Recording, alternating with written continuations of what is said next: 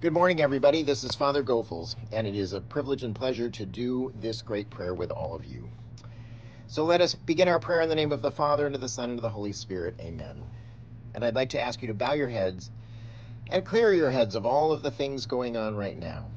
All of the schoolwork you're doing, all of the class time you're spending, all of the activities that are going on around you, and the world that's going on around us. Let us take that out of our heads and just be in the presence of God.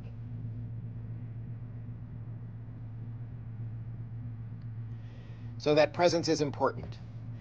And let's remember that all of us are in the presence of our God in a very special way when we pray. And ask God right now for help in your prayer.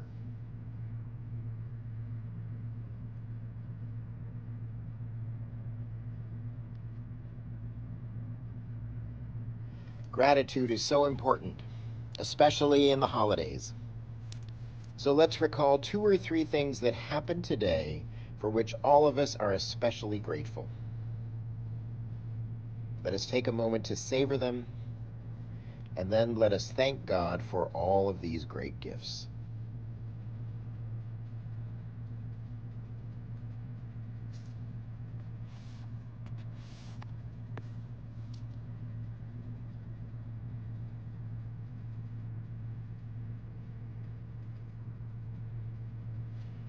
And because this is the prayer of examen, when we look at our lives to see where God is present and where we have not acknowledged God's presence, let us review our day from start to finish, noticing where we experienced God's presence.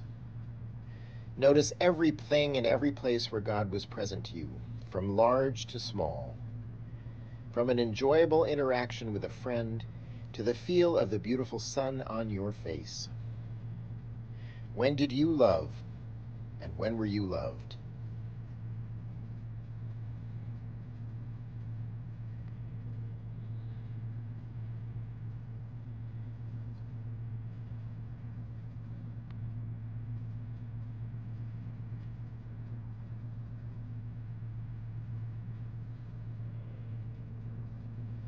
And sorrow.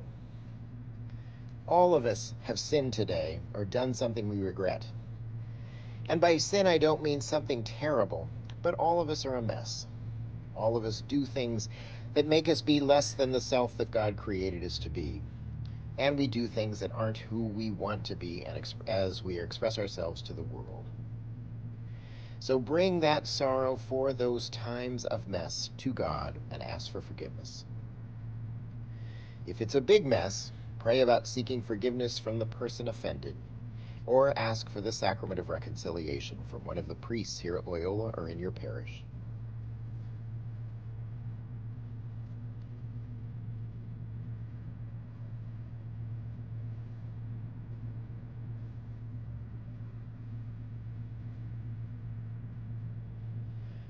And finally, feel God's grace. None of the above makes sense without that grace, because it is in that grace that we become the people that God created us to be. In this understanding of grace in your life, you may want to return to a meaningful part of your prayer and speak to God about how you felt. And at the close of that prayer, ask for God's grace for today and tomorrow and all of your life.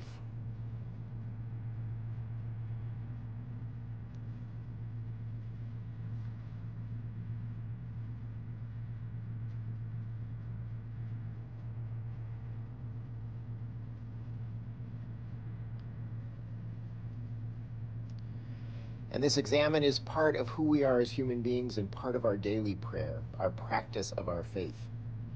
So as over time you pray this examen, you'll notice God's presence in the moment more and more, rather than just at the end of the day. You'll see that your whole day can be a kind of prayer. And soon you'll discover that you've become, as all Jesuits like to say, a contemplative in action. And so we bring our prayer to a close by saying together, Our Father, who art in heaven, hallowed be thy name. Thy kingdom come, thy will be done on earth as it is in heaven. Give us this day our daily bread, and forgive us our trespasses, as we forgive those who trespass against us. And lead us not into temptation, but deliver us from evil. Amen. St. Ignatius of Loyola, pray for us. In the name of the Father, and of the Son, and of the Holy Spirit. Amen. Have a great day. Thank you all.